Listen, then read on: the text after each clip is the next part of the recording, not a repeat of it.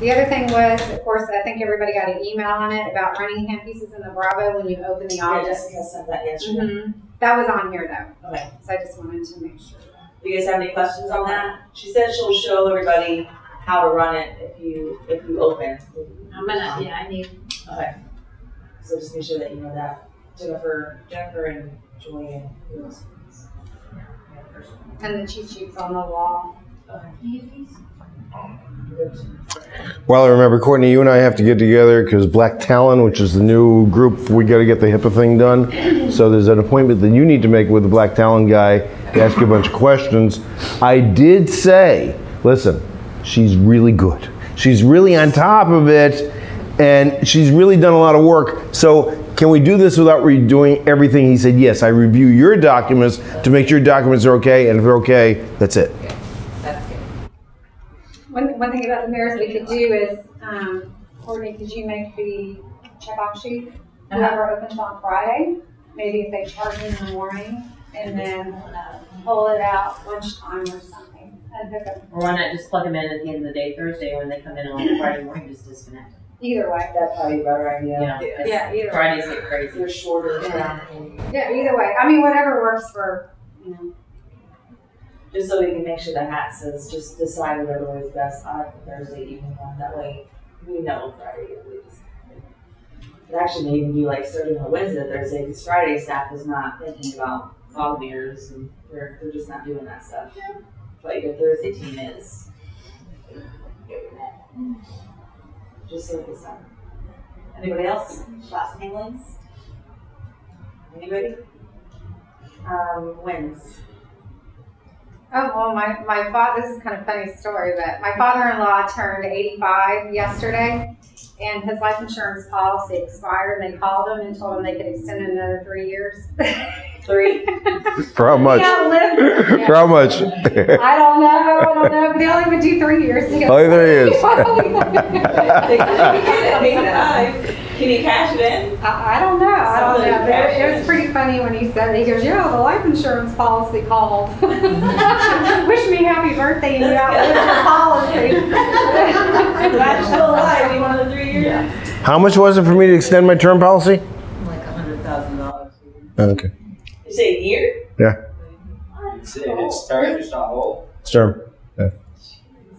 Yeah, I mean, the advantage of whole life is that it goes like this. The advantage of term is if you buy it here, it'll stay here. Yeah. If you buy it here, it goes here. Yeah. So, yeah. Well, he bought it down there. Yeah. I don't know how much. Good for him. But that was pretty funny.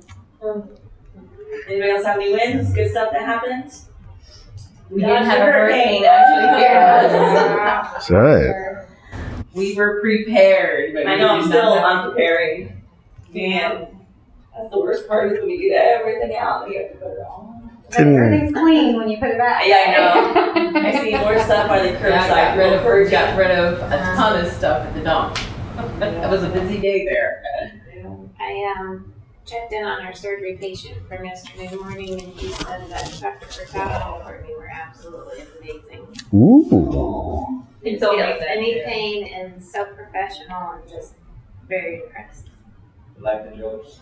Yeah. He said this would have been unbearable had it not been the two of you working and just, joking around and singing and, like we normally do. But like, oh, that's good, I guess. Well, I heard singing. Well, not my singing. Yeah. 3-2 is not. True. True. The Facebook posts have been nice. You guys notice those? They look they look different, but they're like an app form. So it was rolling our welcome to the practice video last week. I thought that was really cool. So as you're scrolling down, I kind of showed the video. They're not general. They're very, very specific. They're professional looking. Yeah. So that's coming from Cheston. Cheston must have hired somebody else to work with him. And it's not on our page, so it's actually running as an ad. So if you go back to our page, you can't find it again. It's only like if you share it, you can see it again or something. It's a sponsored ad, so it shows up in your feed. It's pretty cool though. That video has a lot of views though. Yeah. I shared it. Really? How many did you say? I think almost 5,000.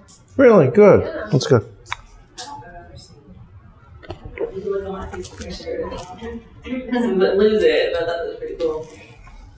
Anybody else have wins? Great. So our stats for, okay, but not last week, the week before. Can you see Daniel? Yeah. So we had, our production was down a little bit. So you can hear. So I can hear you. Oh. Production. Space.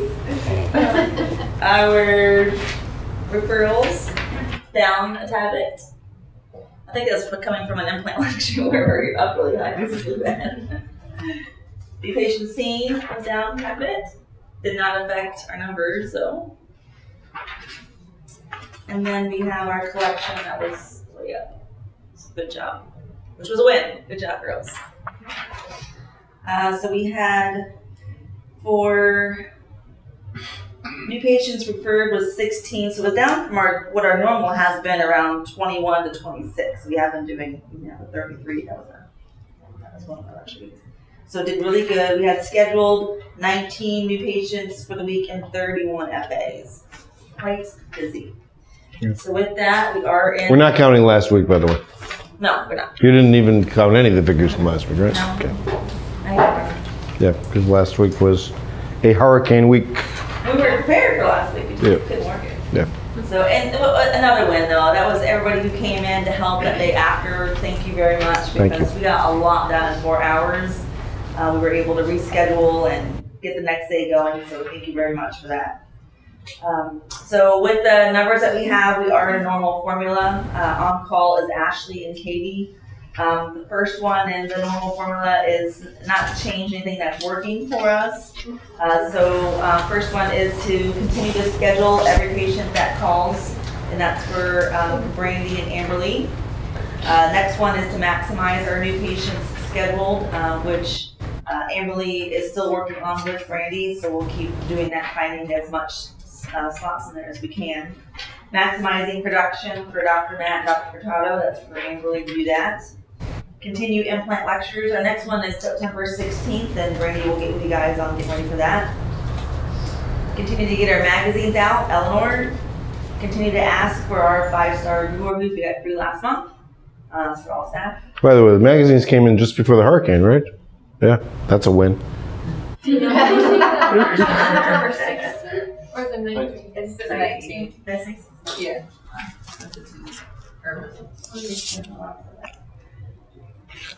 Doctor to meet once a week to go over cases. Dr. Furtado, Dr. Matt, Dr. Sheldon. Continue to meet with your teams monthly. That's for Dr. Furtado, Dr. Matt. Do you guys have dates for those next ones? Not yet. I think Katie put it on the calendar for us, but I'll check. Right, and Eleanor to keep listening to recorded calls, which keep getting better and better calls. Second one is ethics are very mild, justice factor is quite mild. There's no established action taken particularly. So keep the tone high, mild, keep all conversations positive. Patients are watching and listening, so please always be mindful of that. Third one is statistic betters. Then look it over carefully, find out what better it is, and do that without doing what you're doing before. So Dr. Sheldon to continue to place urgency on needed treatment. That's for Dr. Sheldon to do. And FA to make sure he does it. Prepare for upcoming general dental event, which has been rescheduled for November 7th. I think that's confirmed. Where is that going to be? The hotel can't. You can do November 7th. Okay. Are we all going to that? We have people, a few volunteers for that, so we can go out there. First, we need to actually get a date, find out how many are coming. So we need to get that rescheduled as soon as possible. We do have dentists calling already, eager for the next date. So now it's got to be after November 7th, correct? I gave Howard 2 days. We went back to late October, or the 17th. Of November? The 10th is Dental Society. 24th is Thanksgiving. We're getting into that time of year. Dang. Which month? Christmas already before you. On Thursday? Yeah. Can we do it a day other than a Thursday, or everybody's set on doing a I Thursday? think we can. When I spoke to Howard yesterday, he said Thursdays were fine. The dentist I spoke with said that Thursdays are better because they don't work on Fridays. Yeah. So I think we can make it happen Okay. on Friday. Good. We get to that. All right, next one is our stats are going up. So far, changes are working. Keep up with good work. And that's for FA staff, front desk, and all staff. Continue to gain acceptance by educating and talking up the value of media treatment. That's for the doctors and the FA staff. Continue to submit weekly reports. Courtney, Katie, Amberly, and all of FA. Doctors to continue to check hygiene every time you walk by. And for hygienists to remind them to do that. Dr. Furtado, Dr. Matt, Dr. Sheldon. And last one is every time a statistic worsens slightly, please find out why and remedy it. So Dr. Sheldon doing all the doctor calls, Brandy's giving you those lists. Have new patient blocks in place for the rest of the year, so I need Brandy to do that. Now, have production blocks in place daily for openings that you find doctors have for the upcoming 2 weeks. So just as we all know, it's a daily thing to keep going in for the next 2 weeks and making sure we have those blocks. If we are coming up on the week of doctors are free, then Amberly's going to put in new patient blocks from Matt and Dr. Connell to make sure they have something to do. Next is let the staff know daily if there's any hygiene openings that need to be filled or production openings that need to be filled, because if we know, we can help fill it, and that's for all staff to know that. If you move any patients, surgery, hygiene, post-op, restorative, if you're answering the phone or you're working with your patient, if you move it to the side or move it to a different day, please let the front desk know that you have moved that appointment either to the side, which you think they can see it, or to the next day where you think they can see a block they can't. So if you move something, no problem, just give it up to Amberly right away so that they can work on filling that. For all staff. Last week we had someone that moved the hygiene from Friday to the side. Girls didn't see it, and so we had to call a patient that were safe moving your cam, so let's not do that. Call past new patients that did not schedule when we're doing our screening, and Jennifer's working on that. Arrive to work early enough to be prepared for your day. It's for all staff. And limit the chatter, help others stay focused so everyone can get their duties done with the least amount of forgets and errors. That's for all staff. Did I miss anything? You? We have a special guest today speaking. Sheldon would like to speak to it. All right, so let's talk. We have our guests, Leslie and Tammy, who everybody's met. I scared Leslie to death the first moment she got here, saying, what the heck did I could get this any place. So, anybody know what happened? You didn't know what happened? I had a patient who, Laura comes up and Laura does the briefing, and when I see an eye roll, I say, gee, really, I can get past this. When I get 10 eye rolls, I know there's probably something going on. So I went down, and this is a patient who obviously was more needful than we could provide for her. And so we went into the interview process, which very quickly devolved into the hygienist caused this. This crown is broken back here. Do you think I can go back to the dentist to get it replaced? Isn't it his fault? And a few other things. And so I dismissed the patient, probably not as nicely as I should have. And so do not use my example of how to do it as the way it should be done. It was probably a matter of my lack of self-control. I did not yell, scream, but certainly my voice was a little bit more animated, and so were my discussions. And that's how Leslie got introduced to this practice. Did you recover for the rest of the day, by the way? It's okay. Yeah, okay. Anyway, it does point out that we are not the practice for everyone. Anyway, this the patient, I'm sure, will be able to find somebody else to complain about, because if I had taken the case, If we had taken the case, Matthew would have killed me, and we'd be the next people that she would be complaining about. We're not that good. Because a lot of offices are going to try to work through those problems and try to keep them, and you don't want that kind of patient. You're right. You're right. You don't need, you can't make them happy. Usually when you come to a doctor, just so you get a clue, when you come to a doctor, usually at the beginning you're on your best behavior. It's like a first date. That's like a first date, exactly right. And so, and then things go bad from there. And usually a patient will treat a staff member different from the way the patient treats me.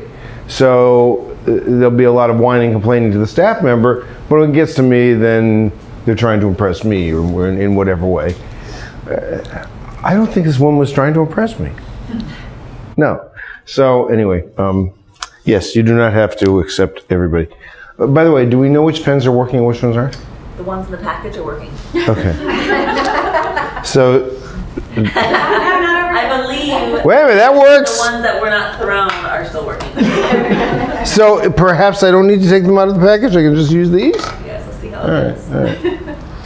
So today's talk is on written communication, a talk that is near and dear to my heart. And if you weren't here for the early staff meeting, you may be hearing some of that same stuff again, but I'm going to try to be a little bit more general. What's the reason we use written communication? Anybody? So there's no confusion. So there's no confusion. There you go. No mistakes. Any other reasons? Okay, no mistakes. What else? Things are not forgotten. Laura? What's Paper trail. Like there's paper trail. Not forgotten. Not forgotten. Efficiency. Okay. It allows the person to address it when it's convenient and good for them. Jennifer, why don't you give this lecture? That's exactly why. Yeah, that was the next thing I was going to say. Fantastic. Like, all right. Searching for something else. And there's no denying it. There's no denying it, yeah. Because it's written. You see, it's written down there. Everybody's played telephone at one time, right? You know, you start something, you whisper to her, whisper to her, whisper to her, whisper to her, whisper to him, and by the time it gets to Amanda, whatever Laura started, Amanda has a totally different sentence, whatever that sentence was, right? That's what happens in verbal communication. Whatever is said is misinterpreted. Why would it be, or could be misinterpreted? Why would it be misinterpreted?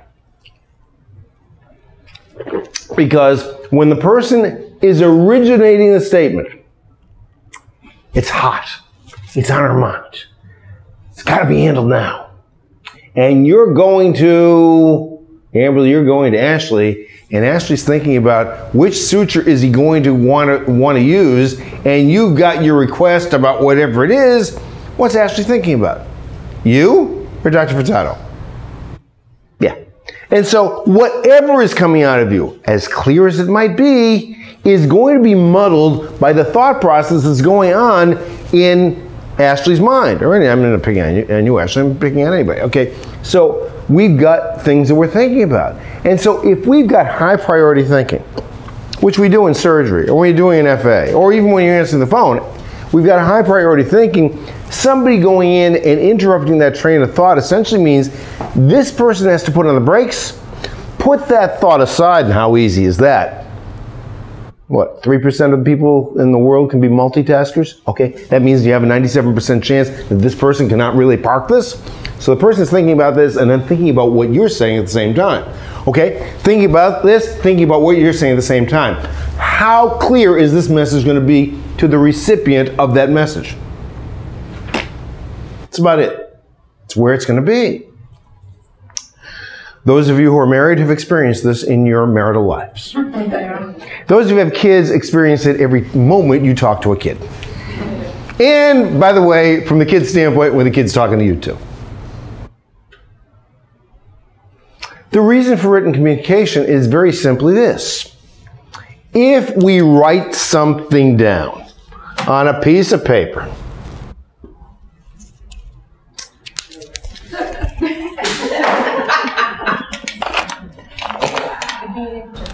here, let's see how this one goes. She wrote a finish racket. Oh, good. Now it's on the floor. Oh, my back. I can't get to it. if we write something down on a piece of paper.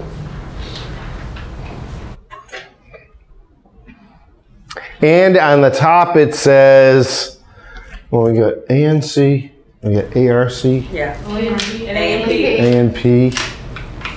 Man, oh man, this gets confusing. Okay, so let's assume that it's going from ANP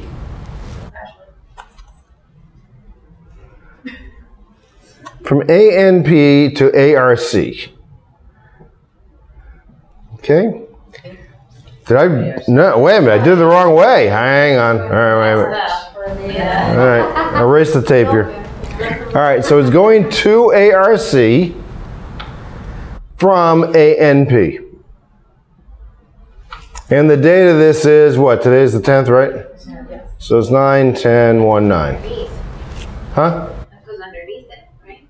Oh, yeah, I guess technically that's correct. Time underneath it. It could be the time underneath that, yes.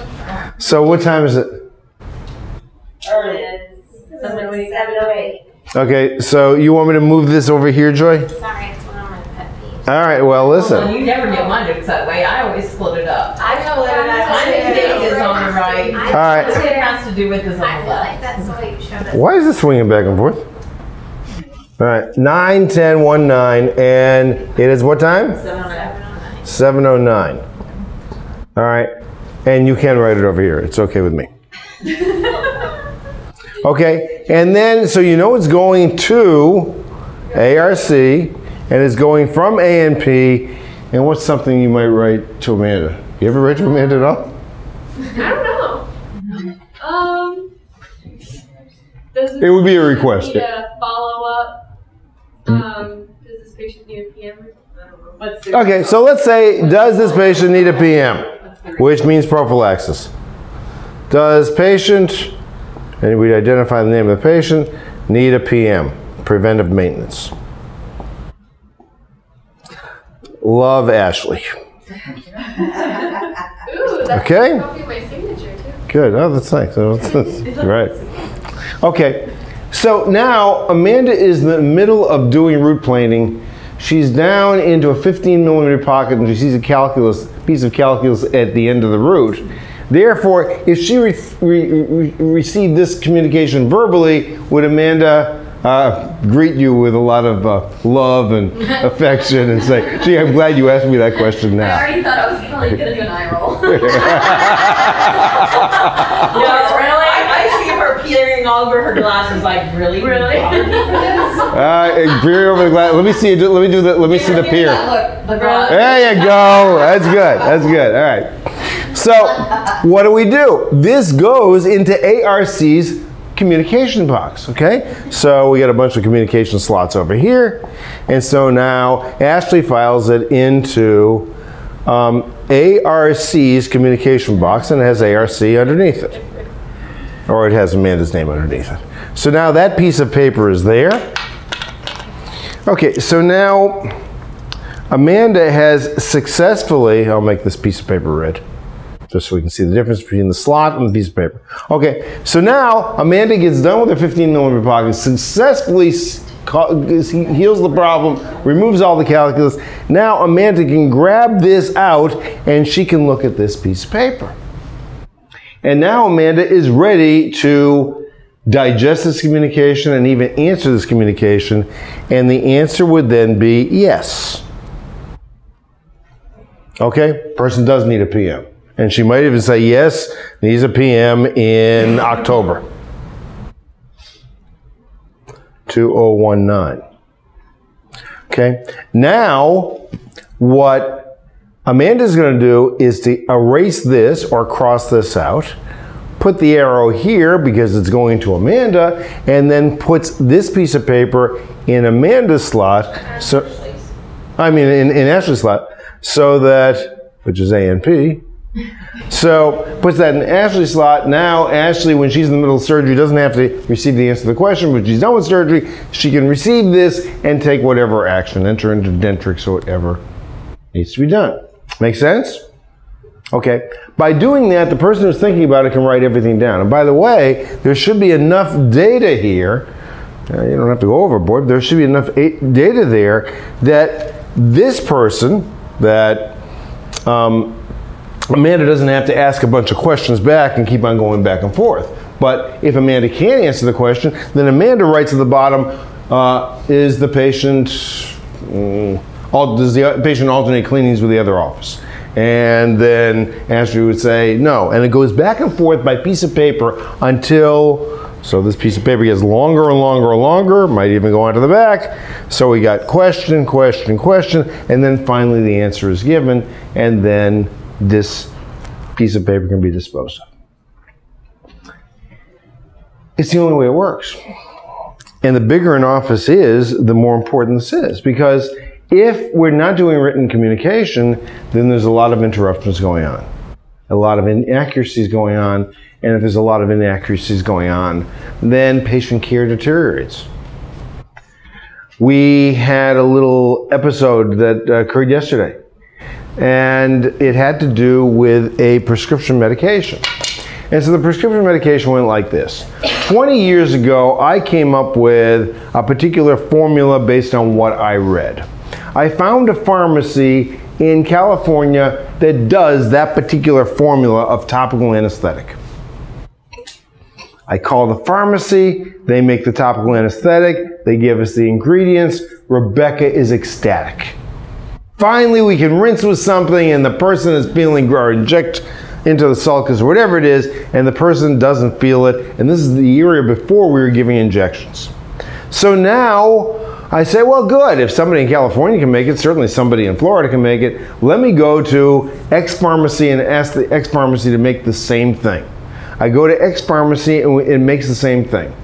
Except we use it, Rebecca says, this isn't working as well as the California stuff is working. And so I say, all right, the heck with our local pharmacy. We're going back to the California pharmacy and we'll keep on ordering this stuff. We've been ordering this stuff for 20 years. The company goes out of business. The pharmacy in California goes out of business. So now we need to get it done locally. So we go to a local compounding pharmacy whose name will be anonymous. We go to the compounding pharmacy and we say, in written form, or is it written form or is it oral form? We don't know. My note? Yeah, no, when you're calling the pharmacy, what are you telling the pharmacy?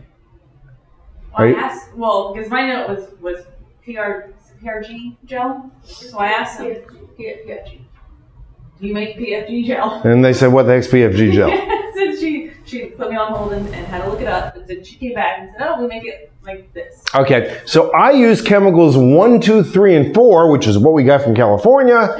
The local pharmacy says, nah, we got something that's better. We do 1, 2, 3, and 5.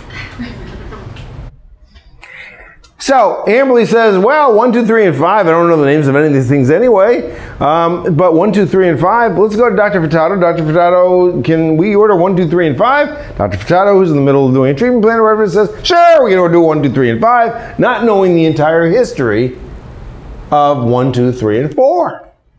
Therefore, we then get 1, 2, 3, and 5. Now, 1, 2, 3, and 4 was a liquid. 1, 2, 3, and 5 is a gel.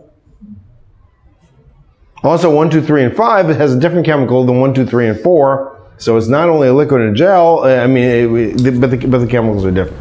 So then Amanda comes to me, and Amanda says, blah, blah, blah, blah. I said, sure, we can order a liquid one rather than a gel one. And then we find out that somebody has an old tube or 2 tubes of the old one, so we find out what the original chemical was. And then we go back and forth involving at least 6 staff members for at least a half an hour to get this all sorted out before I then call the pharmacy and then blah, blah, blah. Where if there is something that we're doing and it's written down, we could refer to that in the policy manual and know that no changes would occur. That's how important written communication is. We wasted a half hour of time involving 6 or 7 staff members, and those are the ones I know about because I knew you were involved in that, Jessica, and I didn't even talk about you. So, because Jessica said, oh good, I found this stuff in 2017. Is this the stuff you're looking for? Oh, okay. So that's how, that's what happens. Can you imagine what we all could have done with that half an hour? Even go home early. All sorts of things we could have done. That's how important written communication is. If we're spending time verbalizing things or asking questions that could be written down, then essentially we're involved in a little bit of a policy violation. It's horrible, but it is a time waster.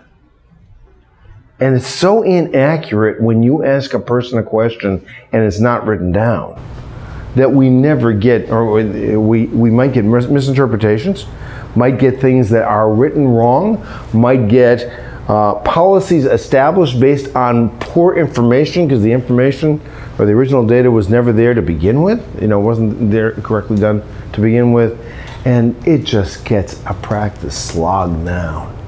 It just starts going slower and slower and slower. So, if you're asking a question of somebody, when would you ask a question of somebody? If it's needed for immediate patient care. Okay? I need a 12B blade. I don't think Dr. Furtado is going to take off his gloves. He's going to write a little thing to somebody, give it to somebody to get the 12B blade. He needs it. We've got a patient who's bleeding. Get that patient in.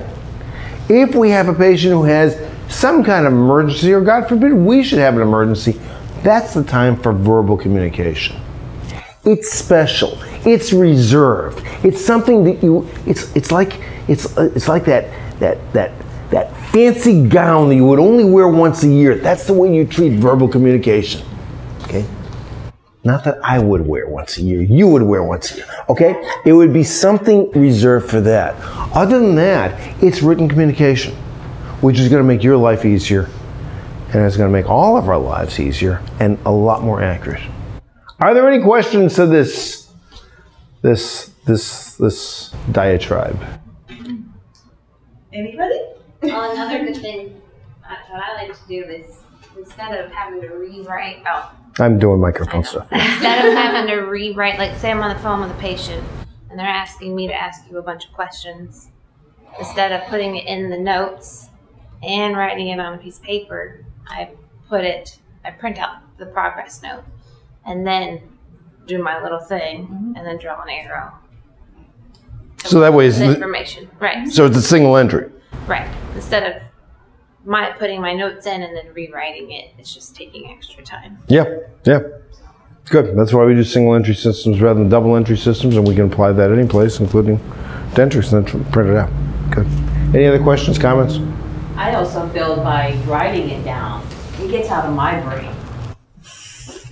It gets out of my brain, and I can keep going on, not constantly thinking about this, because Amberly is on the phone. I have a question for her. And I'm sitting there concentrating, and time is going by. If I just put a note in her box, I can go about my business knowing that, okay, she's going to get back to me. I can take it out of my brain. You ever notice that? It's true. Notice how when there's an unhandled communication, that it just keeps on churning there. You try to put it aside, but then it springs back. It's happened to you. It happens to me.